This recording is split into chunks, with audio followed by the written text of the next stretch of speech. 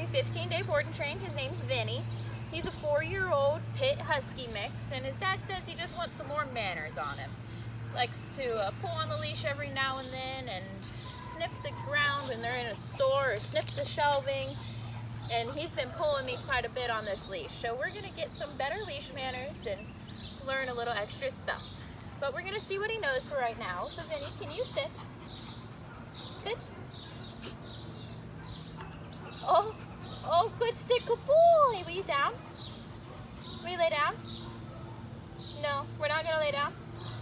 Okay, let's go for a walk then. Can we go for a walk? Come on, Vinnie, let's go for a walk. Come on, this way. Vinnie, this way. Go back this way.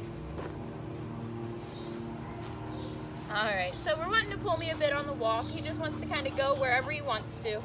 And he does have a sit. Doesn't really have it down, but you check back in 15 days.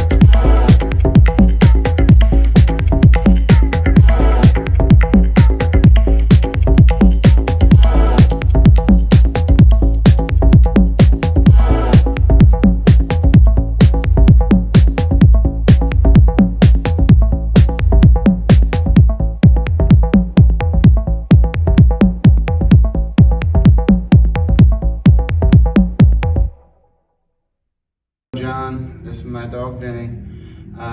He's 4.5 years old. I brought him to Bulletproof Training a few months ago, actually, and he had an ACL that was bad, and he couldn't perform some of the tasks they were asking him to do. So they kept in contact with me, and after about 5 days, we decided maybe it was best for him to go get checked out, and he ended up having surgery on both ACLs and a torn meniscus.